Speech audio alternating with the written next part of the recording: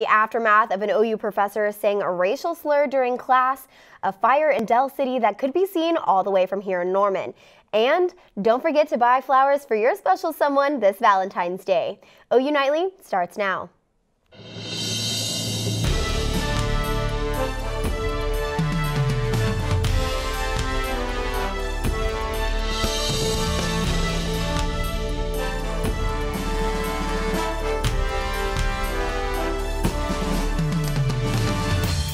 Hi, thanks for watching OU Nightly. I'm Lindsey Gibbs. And I'm Logan Morrow. Tonight we begin with the latest on the racism incident here at Gaylord College. OU Nightly has learned that the professor who used a racial slur while speaking to students earlier this week will not be returning to that class. According to a statement by Gaylord College, Dr. Peter Gade has agreed that he needs to step down from teaching the capstone course and for the rest of the semester. Dean Ed Kelly notified students and staff that Gade will meet one-on-one with OU's Office of Diversity and Inclusion. Other Gaylord faculty and staff will also receive sensitivity training. And in response to recent events, the OU chapter of the National Association of Black Journalists is actively working to make Gaylord a safe place for all students. President of the NABJ, Isaiah Irby, says this week has been challenging for him. He has been contacted by USA Today and the New York Times. In light of recent events, Irby is trying to turn this negative situation into a positive by working closely with faculty and staff. It's been personal and stressful, but it's also been a good opportunity to build upon things going forward. Irby couldn't go into much detail, but says what's to come will be immediate and impactful. And we've had another beautiful Friday, but I think it was probably a little bit chillier than I like. It was chilly, but I'm glad we've been missing most of the bad weather. Okay.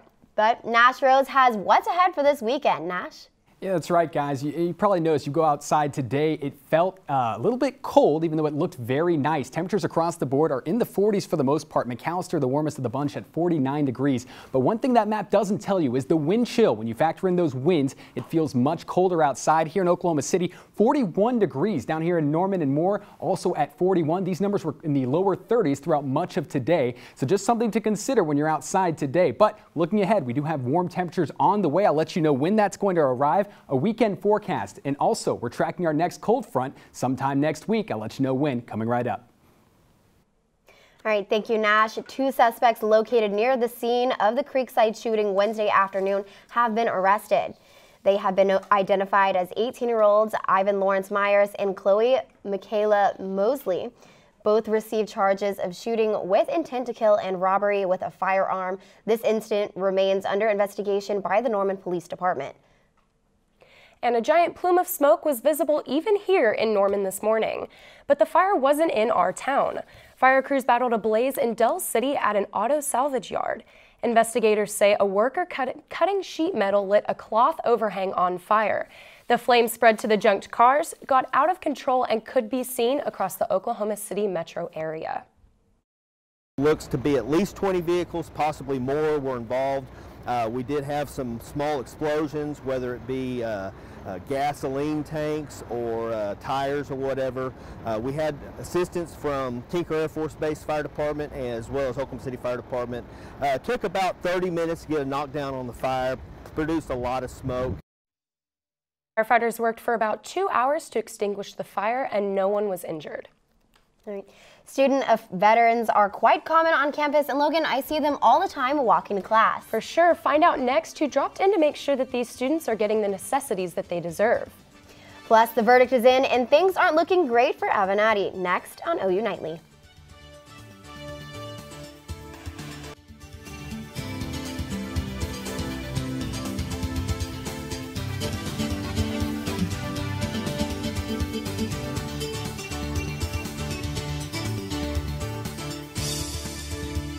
OU has the largest population of student veterans in the state, so making sure these students have access to necessary resources is essential. Secretary of Veterans Affairs General Ben Robinson met with Veteran Student Services and other administrators today to look over the programs and resources the university has in place for student veterans. He also took time to meet with a few of those students to discuss their lives and futures. I just, number one is to volunteer my help. If OU needs things that I can help with, I want to be there to help them. Robinson says he also has high hopes for all Oklahoma collegiate veteran centers to be top 10 in the nation and will do everything he can to get them there. Former National Security Advisor Michael Flynn may just get his way with the reopening of high-profile cases. Skylar Tallal has that story and the rest of today's headlines. Skylar? That's right, Logan. Attorney General William Barr is re-examining several high-profile cases. Former National Security Advisor Michael Flynn's case is among those being looked into. Flynn is hoping to get his case dismissed or be given the opportunity to change his plea. The re-examination could bring to light potential political motives behind actions of the Justice Department.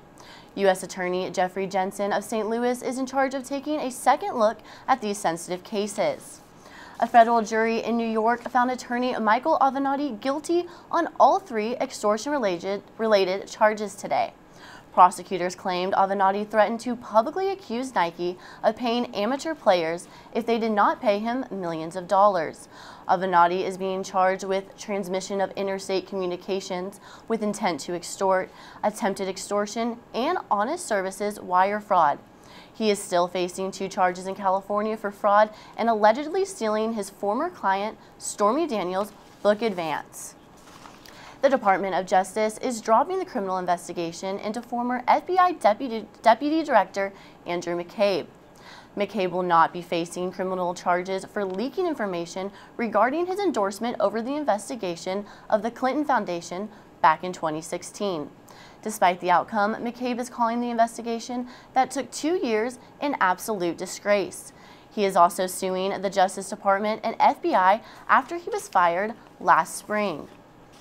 And finally, the U.S. Court of Appeals today shot down the Trump administration's attempt to require low-income people to work in order to qualify for Medicaid.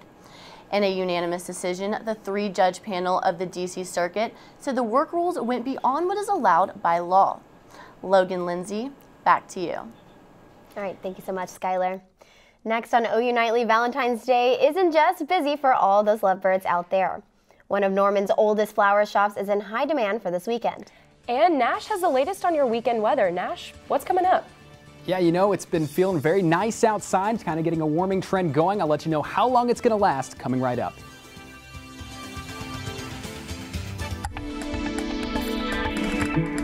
Welcome back to OU Nightly, and what's really shaped up to be an incredible Valentine's Day afternoon. Here's a live look at downtown Oklahoma City, where there's really not a cloud in the sky, which is completely different from what we saw earlier this morning. It was very cloudy. Temperatures were much colder than we have here. 45 degrees is what it is out right now, but earlier this morning we were below freezing, and because of that, some places saw even a little bit of flurries. Here in the metro, we had a few right as the sun rose, but even earlier than that, further to our west, this is in Shattuck, Oklahoma, right on the border of the Texas Panhandle in Oklahoma. Got a little bit of snowfall there, but very little accumulation. Right now, though, we are in the 40s and really approaching the 50-degree mark here in McAlester, but Norman at 47 degrees. Tonight, though, if you have any plans for Valentine's Day, it's going to be very chilly, so go ahead and factor that in. The temperatures are up here. It's going to feel like 37 degrees, and that's really the big mark you want to pay attention to, especially after 8 to 10 p.m., feeling like 30 degrees out once you factor in those winds, so you might want to wear a windbreaker, a jacket, especially if you're planning on going to downtown Oklahoma City for the art walk tonight. That is going to be outdoors and very cold, so plan accordingly. Now, tomorrow in Oklahoma City, a completely different story. We're going to warm up into the 60s. It's going to feel great outside, partly cloudy skies, and really not any precipitation to speak of as we continue a warming trend on into Sunday and even into Monday. Notice on Monday, we warm up to 68 degrees before dropping off with our next cold front on Tuesday. But guys, one thing I want you to pay very close attention to, Wednesday into Thursday, we drop down to 29 degrees, and we even have a chance of a wintry mix on that night. We could even see a small chance of snow. Now, it's pretty far out. We'll keep a close eye on it, but for more updates, stay tuned to OU Nightly's weather team, and we'll keep you posted as we learn more. Back to you two at the desk. All right, thanks, Nash. I'm pretty excited to see we might have some snow next week. Hopefully. Yeah, we'll find out. All right, act fast. With Valentine's Day in full bloom, one of Norman's oldest flower shops is working hard to fulfill those last-minute requests. Earl's Flowers and Gifts is seeing the full swing of Valentine's Day this week as they enter one of their busiest times of year. Store employee Tanya Wilson says that special accommodations have to be made to make sure that everything gets where it has to go. She also says that this is the only the first of many spring holidays, and they expect the rush to continue till early May, and the store has to bring in additional workers during the week. I think that's kind of crazy that they have to bring additional workers, but I am so excited to see all of the flowers this spring. Yes, spring has officially sprung. Officially. Well, that's all the news that we have for you this afternoon, but stick around because all the sports that you've been asking for is next. Oh yeah, Logan. Sam Brown is here with a look at what's ahead. Sam, do you have any Valentine's plans tonight? No, definitely not. But I do have some Friday afternoon plans, and if you don't, we've got you covered. On today's show, we'll talk about the dominant women's gym team, plus Parker and I give you our picks for NBA All-Star Weekend. Big Friday Sports is next.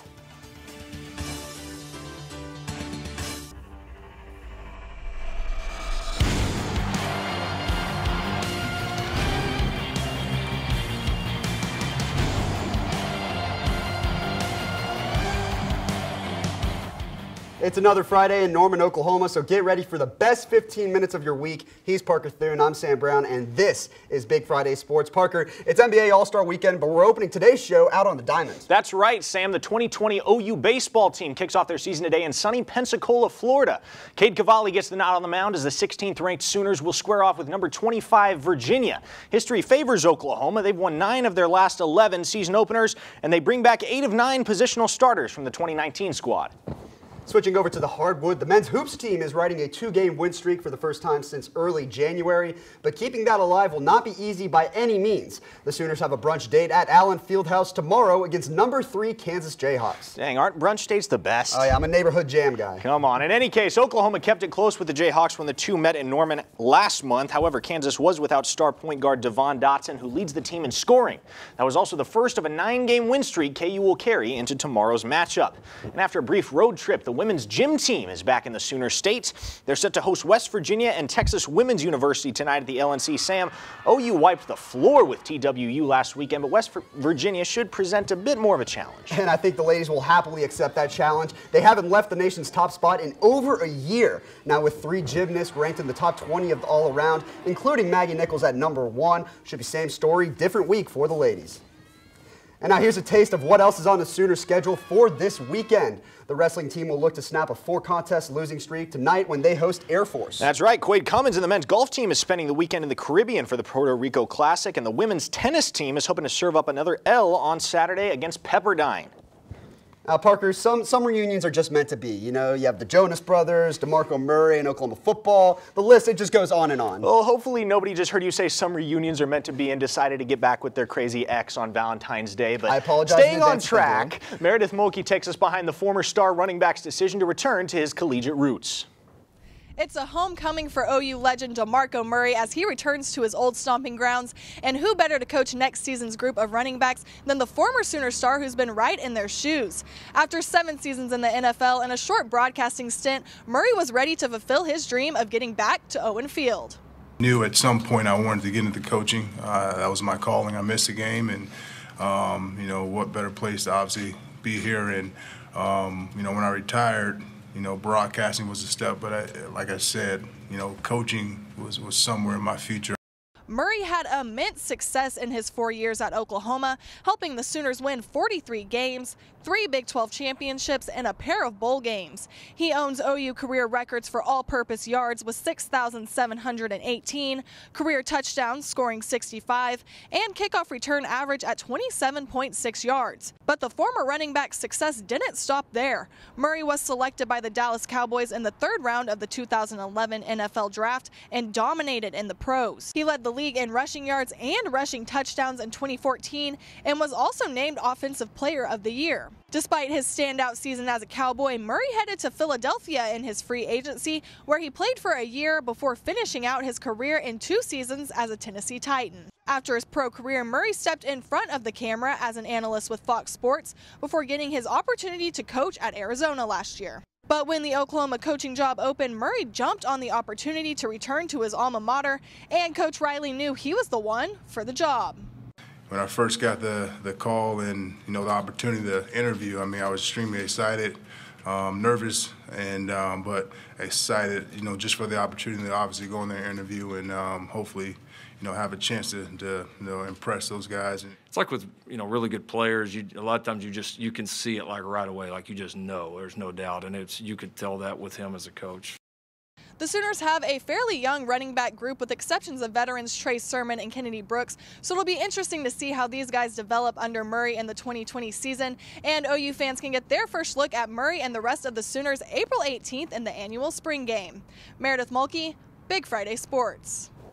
Counting down the days to the spring game, but when we return on Big Friday Sports, Steven Adams has a cannon. Yeah, that's Steven Adams. Plus, we've got an in-depth preview of NBA All-Star Weekend. Keep it right here on Big Friday Sports.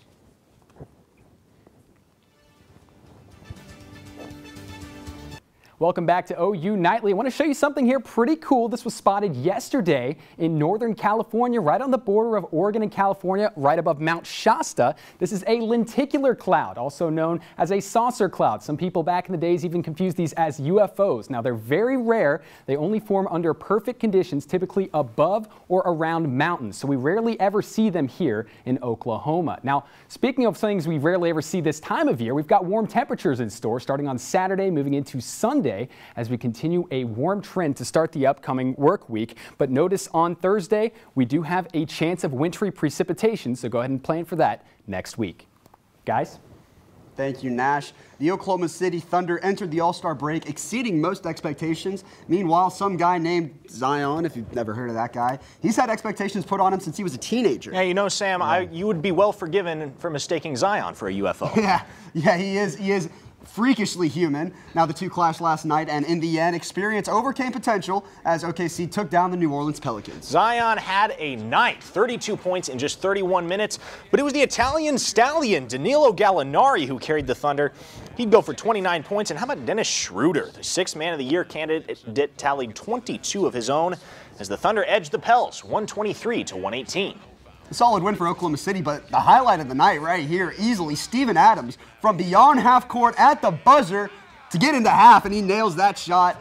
He couldn't have done it, though, without his teammate Chris Paul. That's right, Sam. Now, let's take it back to last Sunday's game against Boston. Adams can't hit the buzzer beater, and take a look at Chris Paul telling him to throw it one-handed like a football player. And sure enough, Adams learned his lesson, threads the needle and extends the Thunder's lead going into halftime. The rest is history. You know, they might just throw this right into their playbook. Steven Adams from beyond half court with a baseball throw. They might have to. Well, on to All-Star Weekend we go, Sam. It's time to take a look at all the weekend's festivities. Let's lock in our picks. So, Skills Challenge. My pick to win the event should be familiar here in Oklahoma.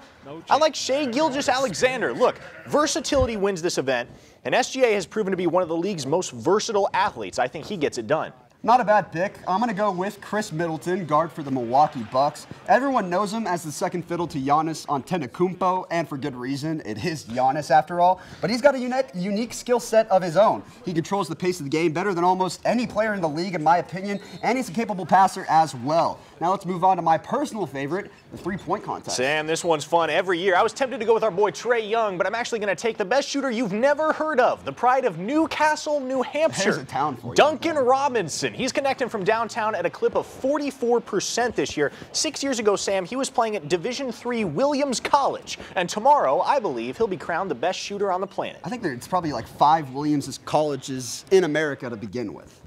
You picked SGA in the last round, so I've got an Oklahoma star of my own. How about Buddy Hield? The sharpshooter from Sacramento has been one of the league's best from deep for the last few years, and he finished third in last year's competition. I think Buddy Hield comes out with something to prove and edges out defending champion Joe Harris to take it all. So I'm picking Buddy Love. Now let's go to Saturday's main event, the dunk contest. In the slam dunk contest, Sam, I got to go with Aaron Gordon. That dude can just jump out of the gym, and at 6'9", 235 pounds, he's muscular and he throws it down with authority. Look, I know Pat Connaughton is the fan favorite, but come on.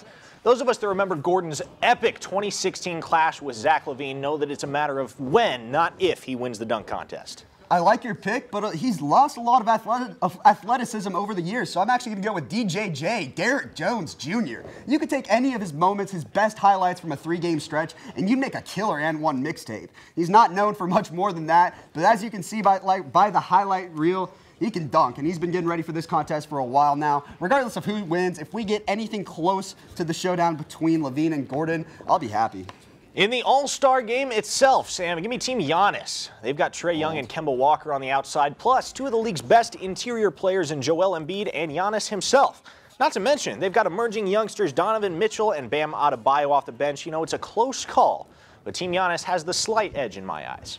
You know, if you look at the rosters, this is practically an East versus West matchup, but I'm actually going to roll with Team LeBron in this one because of all the shooters. Just look at the roster. Harden, Kawhi, Luka, Tatum, Booker. I mean, it's shooters galore. The King is going to spread the love amongst his people. I think he's going to take home the MVP award. Regardless, we're in for a fun week in Chi-Town, no doubt about it. And it's not often, actually, we get to talk soccer on this show, which for me is very exciting. And as a lifelong Chelsea fan, the story kind of made my day. Probably ruined the week of a Manchester City fan, though. UEFA handed the British club a 2-year suspension from European competition earlier today. Man City will also be fined 30 million euros after committing, quote, serious breaches of the financial fair play regulations. Now, the biggest consequence is the ban from the Champions League, which the citizens have yet to win. The team announced in a statement that they will appeal the ban. And Sam, the Houston Astros cheating scandal continues to get uglier and uglier. I mean, that's an understatement. Check out this clip from their press conference yesterday in which owner Jim Crane gives us quite the head scratcher. You know, our opinion is, you know, that this didn't impact the game. Jim, when talking about the Yankees there, did you say you feel like this didn't impact the game? And what do you mean by that? I didn't say it didn't impact the game. You know, our opinion is, you know, that this didn't impact the game. Huh? What? I don't know. I give up. I give up on this guy. Well, I give up on the team. We're out of time to think about it. Look, this has been Big Friday Sports. Our opinion is that you should come back with us next week. Same time, same place. Unless you're Jim Crane, and in that case you don't. Enjoy All-Star Weekend 2020.